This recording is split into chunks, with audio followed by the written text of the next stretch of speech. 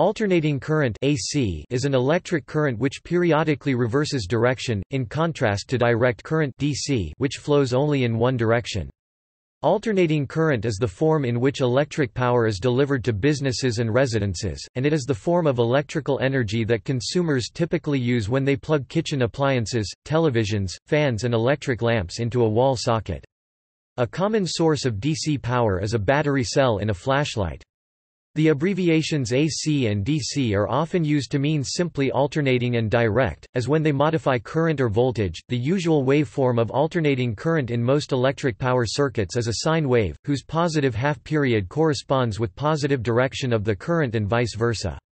In certain applications, different waveforms are used, such as triangular or square waves. Audio and radio signals carried on electrical wires are also examples of alternating current. These types of alternating current carry information such as sound audio or images video, sometimes carried by modulation of an AC carrier signal. These currents typically alternate at higher frequencies than those used in power transmission.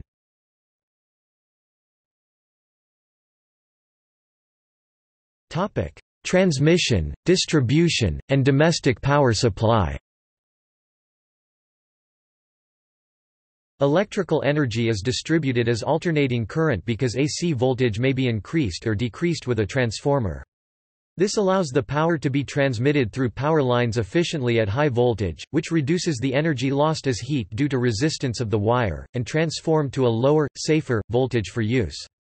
Use of a higher voltage leads to significantly more efficient transmission of power. The power losses P W _P_w in the wire are a product of the square of the current I and the resistance R of the wire, described by the formula P W equals I 2 R. Display style P_W equals I caret 2 R. This means that when transmitting a fixed power on a given wire, if the current is halved, i.e. the voltage is doubled, the power loss due to the wire's resistance will reduce to 1/4. The power transmitted is equal to the product of the current and the voltage, assuming no phase difference, that is P T equals I V. Display style P_T equals IV. Consequently, power transmitted at a higher voltage requires less loss-producing current than for the same power at a lower voltage. Power is often transmitted at hundreds of kilovolts, and transformed to 100 volts to 240 volts for domestic use. High voltages have disadvantages, such as the increased insulation required, and generally increased difficulty in their safe handling. In a power plant, energy is generated at a convenient voltage for the design of a generator, and then stepped up to a high voltage for transmission. Near the loads, the transmission voltage is stepped down to the voltages used by equipment. Consumer voltages vary somewhat depending on the country and size of load, but generally motors and lighting are built to use up to a few hundred volts between phases. The voltage delivered to equipment such as lighting and motor loads is standardized, with an allowable range of voltage over which equipment is expected to operate. Standard power utilization voltages and percentage tolerance vary in the different mains power systems found in the world. High-voltage direct current (HVDC) electric power transmission systems have become more viable as technology has provided efficient means of changing the voltage of DC power. Transmission with high-voltage direct current was not feasible in the early days of electric power transmission, as there was then no economically viable way to step down the voltage of DC for end-user applications such as lighting incandescent bulbs. Three-phase electrical generation is very common. The simplest way is to use three separate coils in the generator stator, physically offset by an angle of 120 degrees, one-third of a complete 360 degrees phase, to each other. Three current waveforms are produced that are equal in magnitude and 120 degrees out of phase to each other. If coils are added opposite to these 60-degree spacing, they generate the same phases with reverse polarity and so can be simply wired together. In practice, higher pole orders are commonly used. For example, a 12-pole machine would have 36 coils 10 degrees spacing. The advantage is that lower rotational speeds can be used to generate the same frequency. For example, a 2-pole machine running at 3,600 revolutions per minute and a 12-pole machine running at 600 revolutions per minute produce the same frequency. The lower speed is preferable for larger machines. If the load on a 3-phase system is balanced equally among the phases, no current flows through the neutral point. Even in the worst case unbalanced linear load, the neutral current will not exceed the highest of the phase currents. Nonlinear loads, e.g. the switch mode power supplies widely used, may require an oversized neutral bus and neutral conductor in the upstream distribution panel to handle harmonics. Harmonics can cause neutral conductor current levels to exceed that of one or all phase conductors. For 3-phase at utilization voltages, a 4-wire system is often used. When stepping down 3-phase, a transformer with a delta 3-wire primary and a star 4-wire center-earthed secondary is often used, so there is no need for a neutral on the supply side. For smaller customers, just how small varies by country and age of the installation. Only a single phase and neutral, or 2 phases and neutral, are taken to the property. For larger installations, all 3 phases and neutral are taken to the main distribution panel. From the 3-phase main panel, both single and 3-phase circuits may lead off. 3-wire single-phase systems, with a single center tapped transformer giving 2 live conductors, is a common distribution scheme for residential and small commercial buildings in North America. This arrangement is sometimes incorrectly referred to as 2-phase. A similar method is used for a different reason on construction sites in the UK. Small power tools and lighting are supposed to be supplied by a local center tapped transformer with a voltage of 55 volts between each power conductor and earth. This significantly reduces the risk of electric shock in the event that one of the live conductors becomes exposed through an equipment fault, whilst still allowing a reasonable voltage of 110 volts between the 2 conductors for running the tools. A third wire, called the bond or earth wire, is often connected between non-current carrying metal enclosures and earth ground. This conductor provides protection from electric shock due to accidental contact of circuit conductors with the metal chassis of portable appliances and tools. Bonding all non-current carrying metal parts into one complete system ensures there is always a low electrical impedance path to ground sufficient to carry any fault current for as long as it takes for the system to clear the fault. This low impedance path allows the maximum amount of fault current, causing the overcurrent protection device breakers, fuses to trip or burn out as quickly as possible, bringing the electrical system to a safe state. All bond wires are bonded to ground at the main service panel, as is the neutral, identified conductor if present.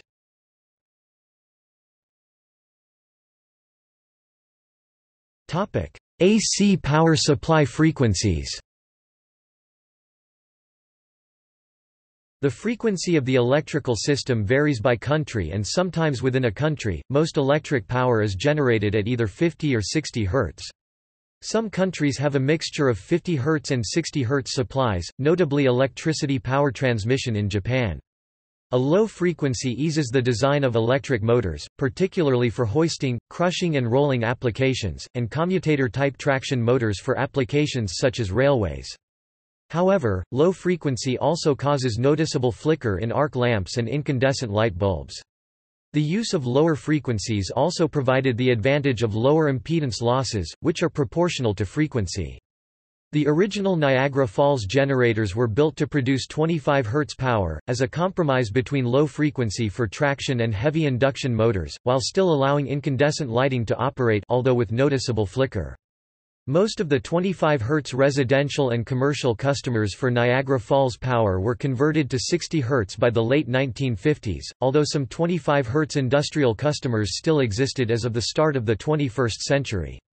16.7 Hz power, formerly 16 2/3 Hz, is still used in some European rail systems, such as in Austria, Germany, Norway, Sweden and Switzerland.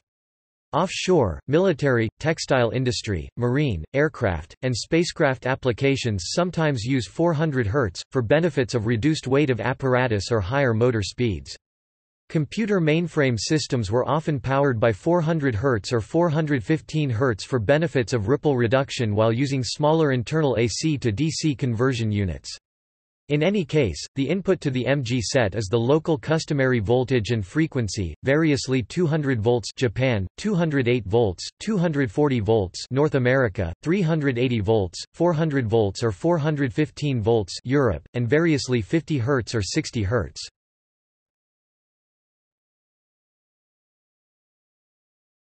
Topic: Effects at high frequencies.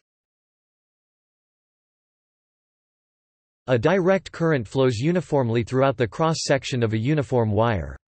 An alternating current of any frequency is forced away from the wire's center, toward its outer surface.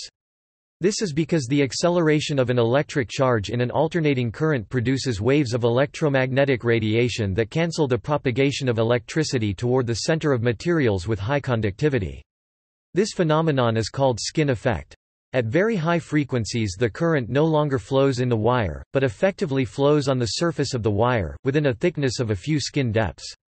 The skin depth is the thickness at which the current density is reduced by 63%.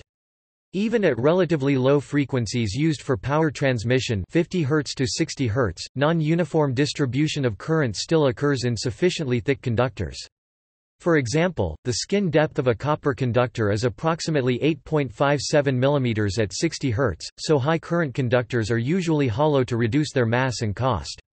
Since the current tends to flow in the periphery of conductors, the effective cross-section of the conductor is reduced.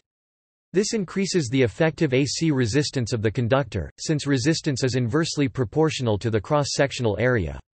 The AC resistance often is many times higher than the DC resistance, causing a much higher energy loss due to ohmic heating, also called I2R loss.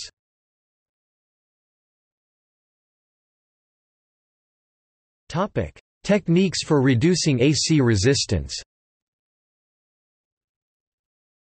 For low to medium frequencies, conductors can be divided into stranded wires, each insulated from one another, and the relative positions of individual strands specially arranged within the conductor bundle. Wire constructed using this technique is called Litz wire. This measure helps to partially mitigate skin effect by forcing more equal current throughout the total cross-section of the stranded conductors. Litz wire is used for making high-Q inductors, reducing losses in flexible conductors carrying very high currents at lower frequencies, and in the windings of devices carrying higher radio frequency current up to hundreds of kilohertz, such as switch-mode power supplies and radio frequency transformers.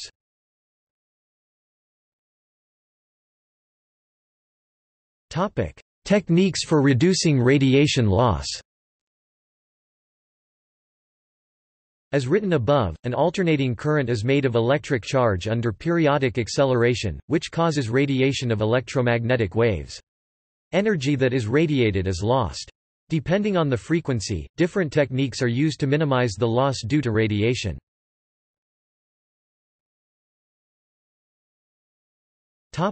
Twisted pairs. At frequencies up to about 1 GHz, pairs of wires are twisted together in a cable, forming a twisted pair. This reduces losses from electromagnetic radiation and inductive coupling. A twisted pair must be used with a balanced signaling system, so that the two wires carry equal but opposite currents. Each wire in a twisted pair radiates a signal, but it is effectively cancelled by radiation from the other wire, resulting in almost no radiation loss.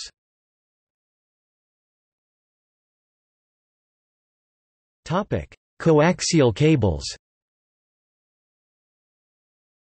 Coaxial cables are commonly used at audio frequencies and above for convenience.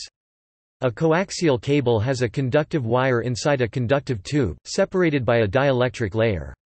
The current flowing on the surface of the inner conductor is equal and opposite to the current flowing on the inner surface of the outer tube.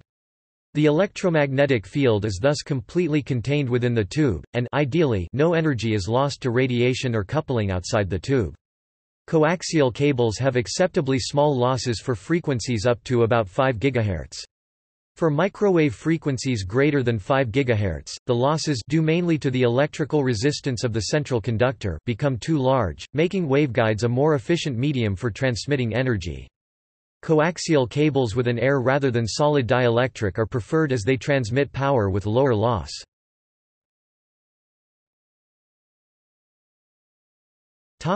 Waveguides. Waveguides are similar to coaxial cables, as both consist of tubes, with the biggest difference being that the waveguide has no inner conductor. Waveguides can have any arbitrary cross-section, but rectangular cross-sections are the most common. Because waveguides do not have an inner conductor to carry a return current, waveguides cannot deliver energy by means of an electric current, but rather by means of a guided electromagnetic field. Although surface currents do flow on the inner walls of the waveguides, those surface currents do not carry power. Power is carried by the guided electromagnetic fields. The surface currents are set up by the guided electromagnetic fields and have the effect of keeping the fields inside the waveguide and preventing leakage of the fields to the space outside the waveguide. Waveguides have dimensions comparable to the wavelength of the alternating current to be transmitted, so they are only feasible at microwave frequencies. In addition to this mechanical feasibility, electrical resistance of the non-ideal metals forming the walls of the waveguide cause dissipation of power. Surface currents flowing on lossy conductors dissipate power. At higher frequencies, the power lost to this dissipation becomes unacceptably large.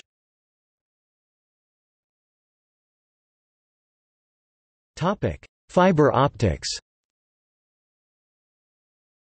At frequencies greater than 200 GHz, waveguide dimensions become impractically small, and the ohmic losses in the waveguide walls become large. Instead, fiber optics, which are a form of dielectric waveguides, can be used. For such frequencies, the concepts of voltages and currents are no longer used.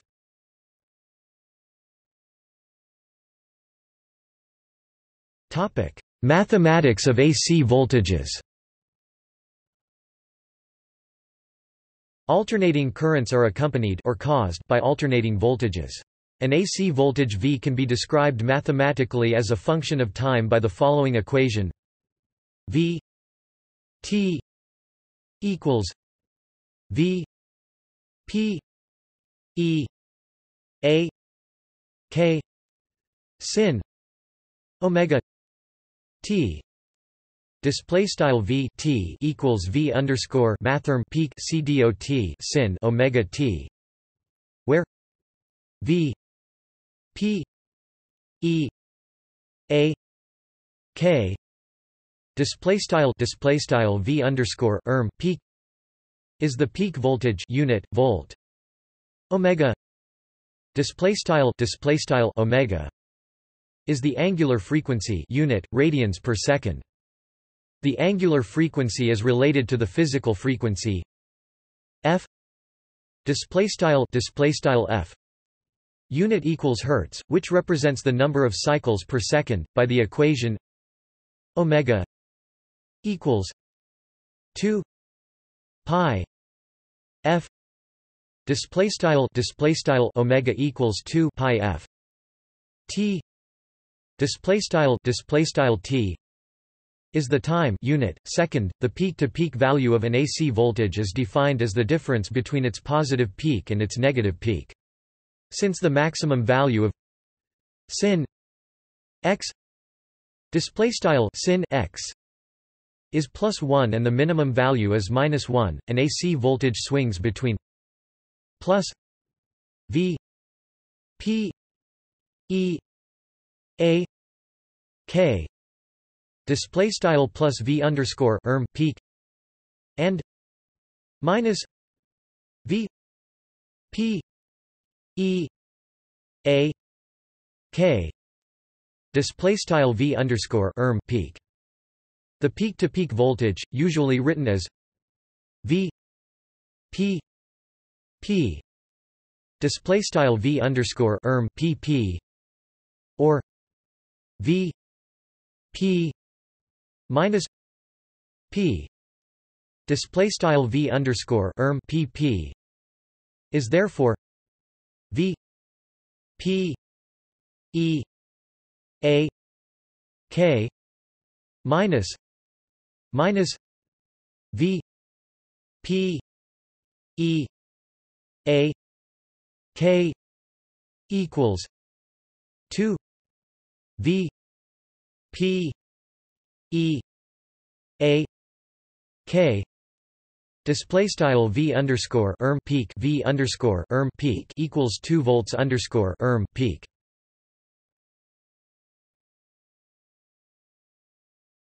Topic: Power. The relationship between voltage and the power delivered is P T equals V 2 T R. Display style P T equals frac V caret 2 T R, where R display style R represents a load resistance rather than using instantaneous power. P T display style P T. It is more practical to use a time-averaged power where the averaging is performed over any integer number of cycles. Therefore, AC voltage is often expressed as a root mean square (RMS) value, written as V R M S display style V underscore RMS, because P T I M E A V E R A G E D equals V R M S 2 R. Display style P underscore time tilde averaged equals frac V underscore RMS caret 2 R. Power oscillation V T equals V P E A K sin omega T. Display style V T equals V underscore mathrm peak sin omega T. I T equals V T R equals V P E A K R sin omega T. Display style I T equals frac V T R equals frac V underscore mathrm peak R sin omega T. P T equals V T I T equals V P E A K 2 R sin 2 omega T. Display style P T equals V T I T equals frac V underscore mathrm peak caret 2 R sin caret 2 omega T. Topic: Root mean square voltage. Below it is assumed an AC waveform with no DC component. The RMS voltage is the square root of the mean over one cycle of the square of the instantaneous voltage. For an arbitrary periodic waveform V T display style V T of period T display style T V R M S equals 1 T 0 T V T 2 D T. Display style V underscore mathrm RMS equals SQRT frac 1 T int underscore 0 caret T V T caret 2 DT. For a sinusoidal voltage V R M S equals 1 T 0 T V P K sin omega T plus phi 2 D T equals V P K 1 2 T 0 T. 1 minus cos 2 omega t plus 2 phi dt equals vpk 1 2 t 0 t dt equals vpk 2 display style begin aligned v underscore mathrm rms and equals sqrt frac 1 t int underscore 0 caret t v underscore pk sin omega t plus phi caret 2 dt and equals v underscore pk sqrt frac 1 2 t int underscore 0 caret t 1 cos 2 omega t plus 2 phi dt and equals v underscore pk sqrt frac 1 2 t int underscore 0 caret t dt and equals frac v underscore pk sqrt 2 end aligned where the trigonometric identity sin 2 x equals 1 minus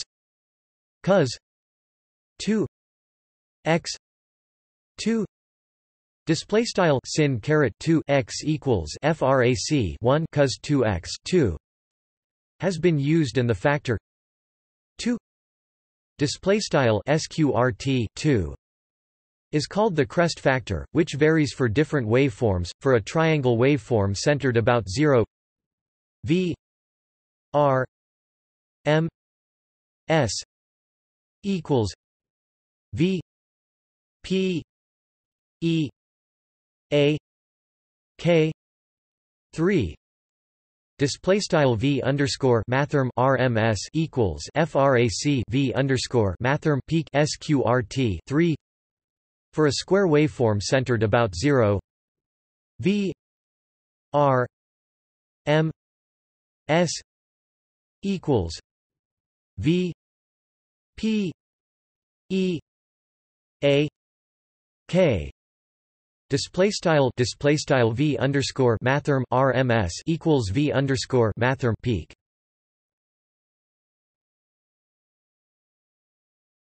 Topic example. To illustrate these concepts, consider a 230 volts AC mains supply used in many countries around the world. It is so called because its root mean square value is 230 V. This means that the time averaged power delivered is equivalent to the power delivered by a DC voltage of 230 V. To determine the peak voltage amplitude, we can rearrange the above equation to V P E A K equals 2 V R M S display style v underscore mathrm peak equals sqrt 2 v underscore mathrm rms. For 230 volts AC, the peak voltage v p e a k display style v underscore mathrm peak is therefore 230 v times 2 display style 230 volts times sqrt 2, which is about 325 V. During the course of one cycle, the voltage rises from 0 to 325 volts, falls through 0 to minus 325 volts, and returns to 0.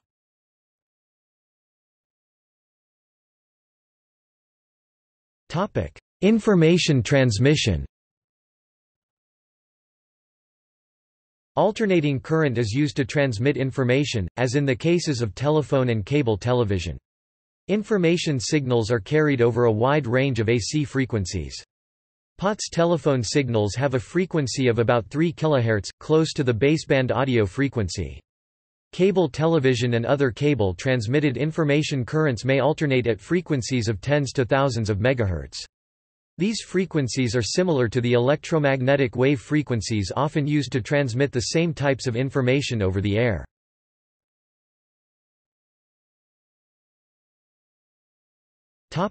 History. The first alternator to produce alternating current was a dynamo-electric generator based on Michael Faraday's principles constructed by the French instrument maker Hippolyte Pixii in 1832. Pixii later added a commutator to his device to produce the then more commonly used direct current. The earliest recorded practical application of alternating current is by Guillaume Duchenne, inventor and developer of electrotherapy. In 1855, he announced that AC was superior to direct current for electrotherapeutic triggering of muscle contractions. Alternating current technology had first developed in Europe due to the work of Guillaume Duchenne (1850s), the Hungarian Ganz Works Company (1870s), and in the 1880s, Sebastian Ziani de Ferranti, Lucien Gallard, and Galileo Ferraris. In 1876, Russian engineer Pavel Yablochkov invented a lighting system where sets of induction coils were installed along a high-voltage AC line. Instead of changing voltage, the primary windings transferred power to the secondary windings, which were connected to one or several electric candles arc lamps of his own design, used to keep the failure of one lamp from disabling the entire circuit. In 1878, the Ganz factory, Budapest, Hungary, began manufacturing equipment for electric lighting and, by 1883, had installed over 50 systems in Austria-Hungary. Their AC systems used arc and incandescent lamps, generators, and other equipment.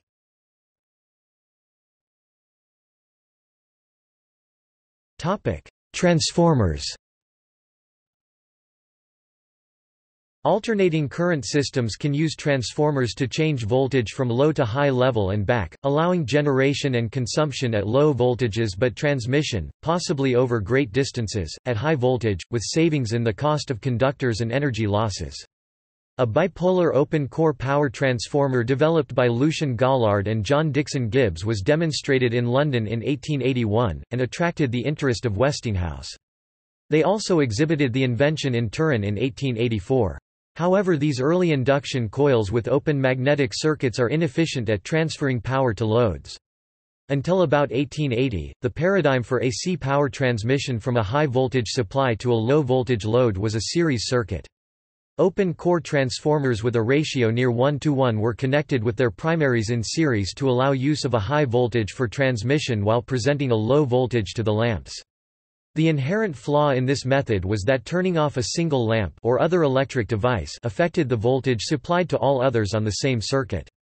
Many adjustable transformer designs were introduced to compensate for this problematic characteristic of the series circuit, including those employing methods of adjusting the core or bypassing the magnetic flux around part of a coil. The direct current systems did not have these drawbacks, giving it significant advantages over early AC systems.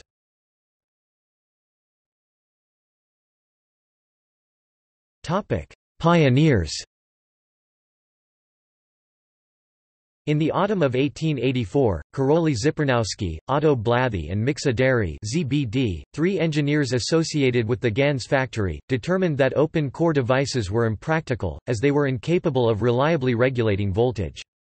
In their joint 1885 patent applications for novel transformers, later called ZBD transformers, they described two designs with closed magnetic circuits where copper windings were either wound around iron wire ring core or surrounded by iron wire core.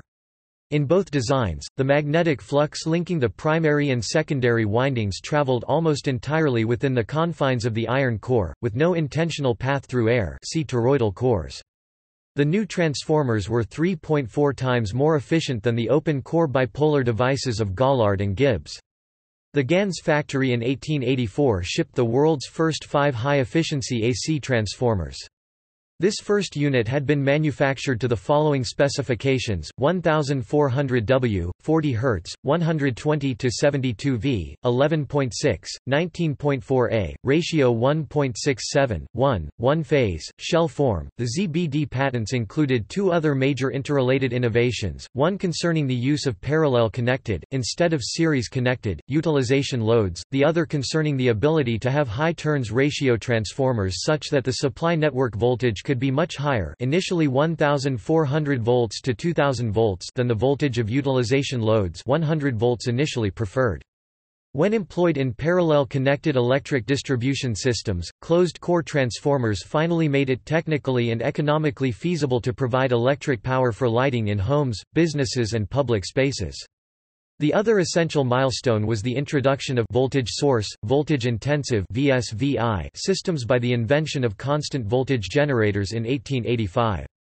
Otto Blathy also invented the first AC electricity meter. The AC power systems was developed and adopted rapidly after 1886 due to its ability to distribute electricity efficiently over long distances, overcoming the limitations of the direct current system.